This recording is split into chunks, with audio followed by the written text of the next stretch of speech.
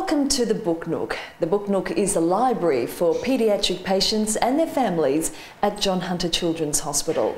It's like a school or public library where you can borrow and return books and DVDs. Volunteer librarians staff the BookNook and are able to assist you in borrowing any of the 1,400 books that are available. You can read books in your bed or on one of the comfortable lounges in the library. If you're unable to visit the BookNook, the librarians can even bring a book to you.